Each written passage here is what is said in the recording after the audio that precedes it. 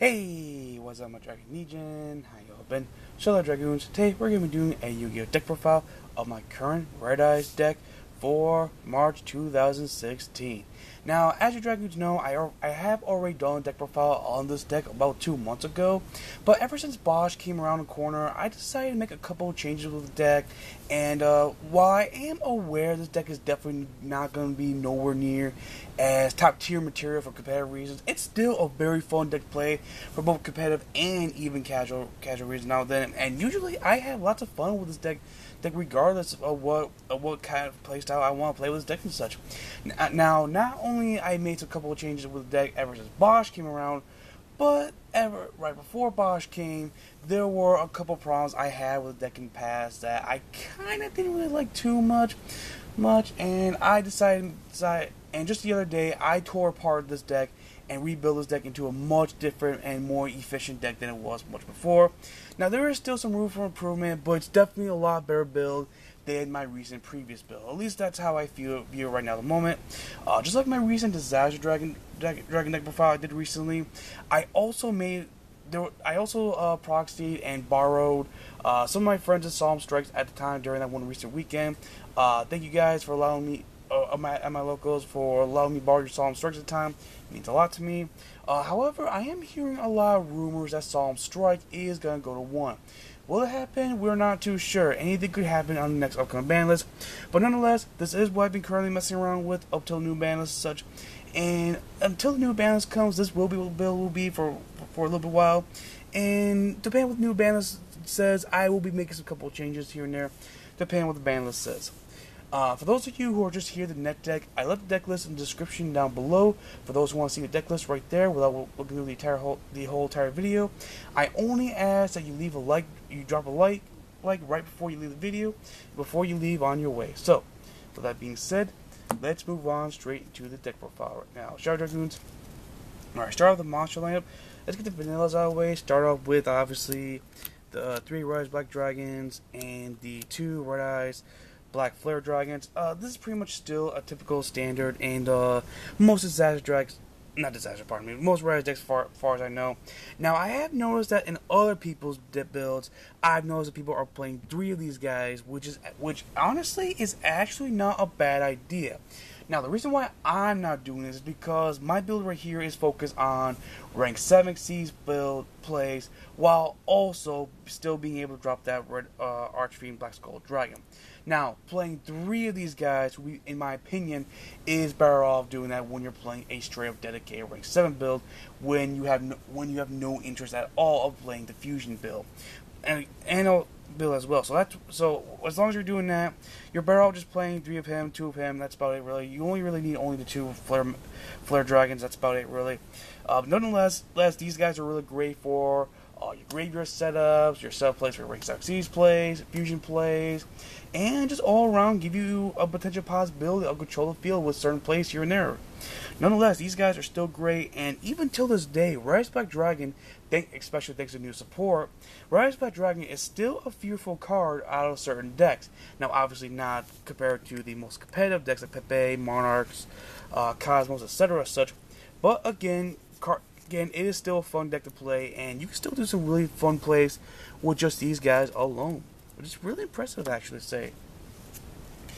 And then next up, since we did talk about vanillas, let's get the last vanilla out of the way real quick. Not counting Kinko-Byo, the only non-dragon I'm playing this whole entire deck is the 1 Summon Skull. Now, I cut Summon Skull down from 2 to 1 because there's been a lot of plays where I have been dead drawing this sucker right here, and it has been ruining a lot of my hands, and it's been ruining a lot of my plays.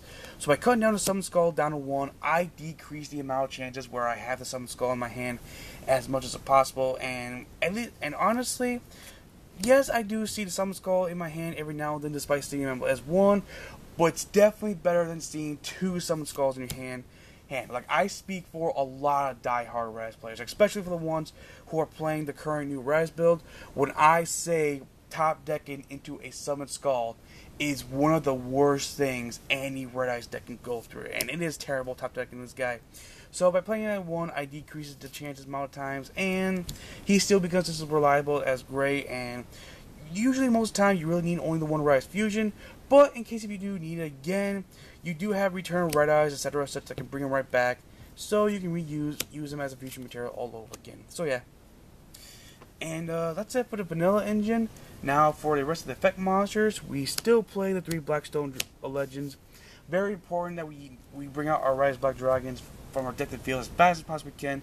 The faster we get these dudes on board, the faster and easier we can do our plays. So it's very important we get our Blackstones. And what's really great about Blackstones is they recycle themselves by bouncing a rise from the graveyard, a low rise from the grave back to your deck. So you get these guys to your hand.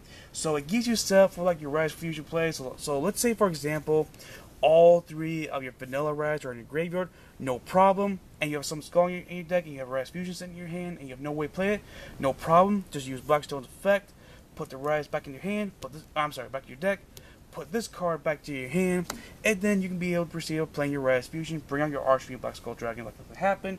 Also, it almost turns a Dragon Shrine into a Rhoda for this guy. Yeah, that's pretty impressive. So you can just pretty much play Dragon Shrine, send off Rise Black Dragon or Rise Black Flare Dragon in the graveyard, and along with this guy, then use the guy's effect, recycle them back to the deck, give this guy back to your hand, and be ready to use the guy next turn, and just proceed with other plays you would like to do from there. So yeah, Blackstone is kind of a unique tool for this deck right here. And next up, we're still playing the 3 Black Metal Dragons. Still a really nice guy. Equip them from your hand or your side field to another Rise monster you control, and that Rise monster gains 6 attack. Turns your Rise Black Dragons and your Black Flare Dragons, Black Flare Dragons into pretty much mini Blue Eyes White Dragons. Turns your Rise Black Redmans into something that can run over a Black Skull Dragon, which is insane. And even do some of the same thing with your Flare Metal Dragons as well. And not only for that, but more importantly, what he's mostly in there for is anytime this dude is set from the field to the graveyard, if that means by any way, as long as he was originally on the field before he sent to the graveyard, you can add any card from your deck to your hand that has the word Red-Eyes. Sadly, you can't search for this card, but you can get these cards right, or you can't get your cards of Redstone, which kind of sucks right there. But you can get your Red-Eyes Black Dragons, as I was saying earlier. You can get your Redmans, get your Red-Eyes Fusions, get your Tracer Dragons, which are Red-Eyes Wyverns. And you can also use this card to get your certain important traps like Red-Eyes Spirit and Red-Eyes Return of Red-Eyes, which is all very important utilities for this deck nonetheless. So 3 Blackstones, still a very great useful card. 1 Redman, it's Redman. I don't think I really need to explain why this bad boy is so good. Next up, I played 2 copies of card I recently picked up, and that's 2 Red-Eyes Tracer Dragons. This Retro Dragon, pardon me. Wow, I'm used to his original name before they changed the name. Anyways, Retro Dragon is a fun and awesome card to play, especially knowing the fact that he allows you combo with certain plays. He's a new card. For those of you who do not know what he does, he has 2 effects. The first effect isn't really that needed. It's okay.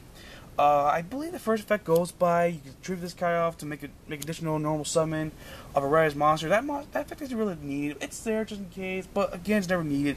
But the second effect is what makes him good. His second effect is when a Red-Eyes monster or monsters you control is destroyed instead of the graveyard, special summon this card from hand defense position and bring back all those monsters back from virtual defense. So, let's say, for example, you have your 2 Red-Eyes Black Dragons in the field. You made a mistake, well, sort of make a big mistake. You make a play where you special summon your 3rd Red-Eyes Black Dragon. Your opponent plays Torrential Tribute. No problem. This guy's effect goes off, and not only you bring him out for hand and field defense, but his effect goes off as well, and you get these 3 guys out of nowhere. And also at the same time, you can also make a chain link play with, if my ruling is correct, don't take my word for it, you could also potentially make a chain link play where you can get out a Keeper from your hand or graveyard as well. And Keeper also has the additional effect where if you special summon out this way, you can add a, if I remember correctly, I think any, or just one of the Pacific monster. You can add 1 Dragon type normal. No, any Dragon type normal monster. So let's say you have a random Flare Dragon in your graveyard that you do not mind going back to hand. Say you need a Pitchfork card or Redstone. It goes off, get your cans, and you pretty much make some big pluses, give yourself some access to a lot of Xyz and Synchro plays. So yeah, just looking at that right there, you can tell right out of the bat that Retro Dragon is just a really fun card. And as I also mentioned, he's a level 4 monster, so when you bring him out, ready for Xyz plays. And even if you can't find his effect useful, he's a level 4 monster that can be normal summon with no problem. So worst case scenario, you banish him for REDMD plays. And also another thing I really love about him the most, just in case, ignoring his effects, is he's a Red-Eyes monster that can be normal summon, meaning you can have access to your return of Red-Eyes if you need your return of Red-Eyes as soon as possible. So yeah, Retro Dragon definitely has some great utility for this deck right here. I'm really glad I picked him up when I did. Next up, 2 Keeper Shrines. I think we all know what Keeper does. He's pretty much Tone Dragon's big brother. Allows you to get your Red-Eyes a lot easier out. He comes right out every time your Dragon's destroyed. It potentially recycle normal monsters. Access rate 4 Xyz play. He's just great. Wow, did I just say no? Did I just give out some explanation when I just said no explanation? Huh, that's weird of me. I cut down this card to download 1 copy instead of 2, from 2 to 1, because he hasn't really been as neat as he used to be, but I still find him as a valuable card for this deck right here. And as 1 copy Red-Eyes Wyvern, always a great card for another REDMD revival plays, followed by another monster, make your Red-Eyes plays as well. Now, and also use Gaia's effect to bring back Red-Eyes Black Dragon or Red-Eyes Flare Metal Dragon, or, well, that too, but Red-Eyes Black Flare Dragon, we need that effect as well. And of course, as I kept on mentioning, rank 4 Xyz plays, Red-Eyes monster you can normal summon, so you can have access to your return of Red-Eyes a lot easier. And, like a Retro Dragon, if you have REDMD in your hand, you can banish this guy off, bring out your REDMD from there. So Wyvern is not as good as he used to be in this deck, but he is still a great card you can mix some utility with. And lastly, the last monster tire monster lineup. As I said with Summon Skull, him and Summon in this card right here are the only 2 non-dragons in the entire deck, and that is Kinko-Byo. Just bring back either your Black Metal Dragons or your Blackstone Legends, so you can keep on constantly make some great nice plays with them constantly. Oh yeah, all that great such. And that's it for the monster lineup. Now for spells.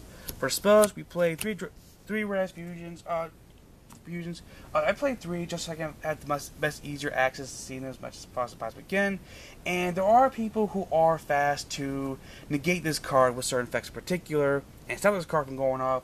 So in case you negate the first one off, no problem. You got the other 2 back it up. And really, with the way how Yu-Gi-Oh is, as I said, you really only need 1 black red Archfiend Black Skull Dragon. But again, you never know, because again, the negation and having more than 1 Archfiend Black Skull Dragon is always fun, and I have proven that time and time again. 3 cards are red stones, so you can discard your extra red access, so you can have access, easier access, draw your cards and such. And partial Foolish Burial as well. Speaking of Foolish Burial, 2 Dragon Shrines, as I explained earlier, what's so great about this card, all that great little bull such. And the next set for the staple stuff, at least in my opinion, these staple stuff, 3 Twin Twisters, Pendulum Hate, Back Row Hate, Hate, all that typical such. So Twin Twisters have been very grateful, not only for that, but also with the ability where you discard a card as a cost to activate this card. Definitely helps us deck out a bit, because it is a deck that relies on graveyard a bit. So not only you take care of problems that you're dealing with, but you're also sending stuff in graveyard where you can make some good plays or after that as well.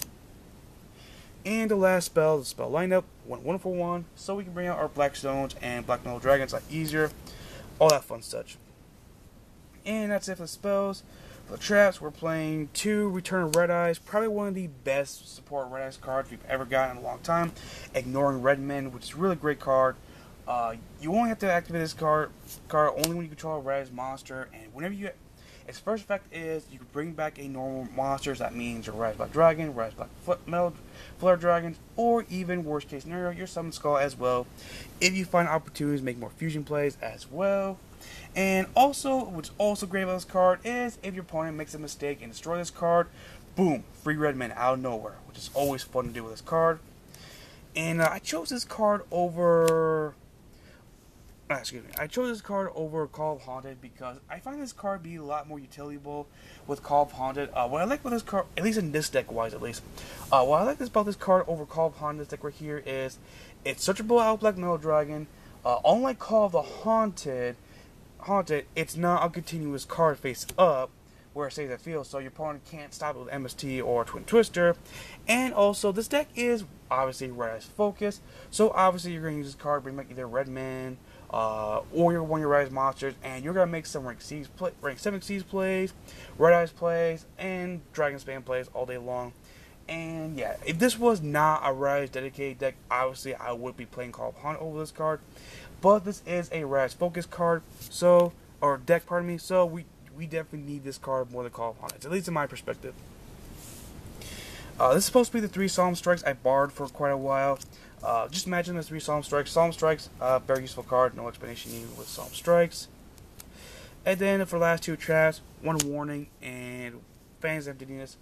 More pendulum hate, more big monster hate, more hate of certain I don't want to deal with, all that great such. And that is it for the main deck right there. Now for the extra deck. For the extra deck right here, we still play the 3 Archfiend Black Skull Dragons.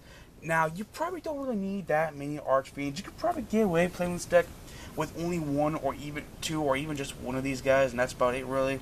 I played 3 of them just in case, because you never know when you come to a weird, odd situation where you end up getting all 3 of your Red-Eyes fusions going off in the same duel. You never know when something like that happens, and when that happens, boom, you got all 3 of these guys ready to make your opponent have a bad day when something like that comes up. Now for the Xyz monsters, there's no synchros because I took out the tuners because I felt like tuners were not really necessary in this deck no more. So I made this deck a little bit more Xyz based than it used to be, and cut out the synchros for now. For the Xyz monsters, we're still playing the 3 Red-Eyes Flare Metal Dragons. No explanation needed with this bad boy. And then next up, 2 Dracosacks, 2 Big Eyes. I don't have a second Big Eye yet, but I did recently order it, and probably within a few weeks after about the time this video is being uploaded, you will probably see a Big Eye in this deck right here. But for right now, I'm only having 1 Big Eye. And yeah, it's just like the Solemn Strikes, I did borrow the Big Eye for a little bit. And finally, for last of rank 7 engine, the 1 Gaia, just in case if I need to go for some piercing damage stuff, all that great stuff. So, those are my rank 7s. And all I'm playing for rank 4s is just typical stuff. 1 Queen Dragun, 1 101, 1 Castel, and 1 Abyssal. Nothing really too special with the rank 4s. I wanted to play a rank 1 here and there, but I couldn't really find room, and there wasn't really too many rank 1s that really caught my interest. And honestly, most of the times where I had the opportunity to go for rank 1s, I just felt like it wasn't really necessary. I felt like there was a lot of plays where when I had the opportunity to go for rank 1, it felt kind of really unnecessary.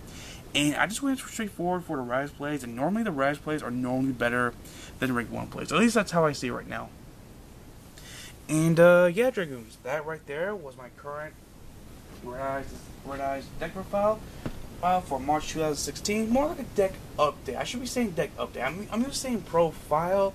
I'm used to saying but yeah, that's what I'm used to saying. I'm used to saying profile when around times like this, I should be saying deck update. But I think you Dragoons will get my picture, especially when you see the title of the video and such. So that's my Red-Eyes deck update right there, Dragoons. There will be a couple of changes that will happen after the next ban list, especially depending on what the ban list is. But nonetheless, regardless, it's still a fun deck, and if you have the right budget for it, Blackstone Legend is dropping down on price. Archfiend is dropping down on price, and I've heard Flare Metal Dragon is dropping down on price as well. So eventually down the road, a Red-Eyes deck should be pretty cheap to pick up, especially if you're a casual player. So if you're a casual player and you're looking for some Red-Eyes fun, this is a fun deck. I definitely recommend playing this deck. But if you're really on a tight budget, you might either be better off of playing either the upcoming Revival Dragon Structure deck that's coming, or if you Dragons want, I'll do a Rising Dragons, another reboot version, where I showcase a Rising Dragons of Chaos Dragons or Heritage, whatever you Dragoons prefer the most. So, with that being said, let me know what Dragoons think about this deck profile in the comment section down below, and I will see Dragoons around. Hope you Dragoons enjoyed this video. Please leave a like and a favorite if you did, and share this video with other people. It really helps me out a lot. Follow me on Facebook, Twitter, Tumblr. Subscribe today, become part of the Dragon Legion Alliance. And I'll see you Dragoons another day. Queen Dragun, signing out. Peace.